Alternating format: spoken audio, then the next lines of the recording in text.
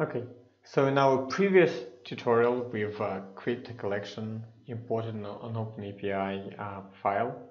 This is the file that we've imported, and got our security audit report run.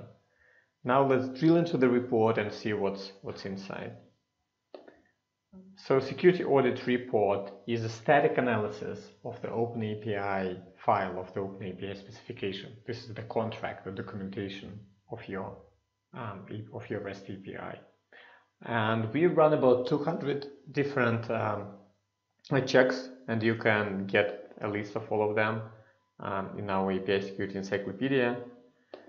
So you can see that we are checking for the OpenAPI format requirements itself, whether the structure is properly used, whether you're properly using the semantics of the OpenAPI specification requirements and meeting all the best practices and so on. We also run different checks related to data validation and security of the API. Let's actually go and see these for that specific API that I have imported. You can see that there's overall score.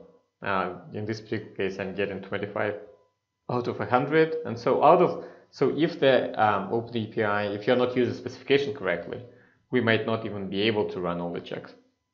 In this particular case, the specification requirements are all met. However, this is still a highly vulnerable API. You can see that about 30 of the 100 points go for security requirements, and about 70 are related to data validation. You can get a list of the highest priority requirements that are not being met.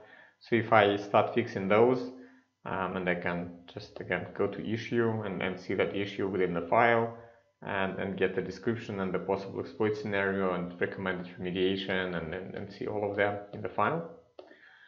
So these are the priority items, or I can go section by section, right? So I can see the issues related to authentication for the API, authorization, what people are permitted to do, transport, like in this particular case, HTTP is allowed for the API, which is obviously bad, and all the data validation, whether I'm properly defining all the data coming in and going out. And again, I can go and do all the filtering and search and sort by issues.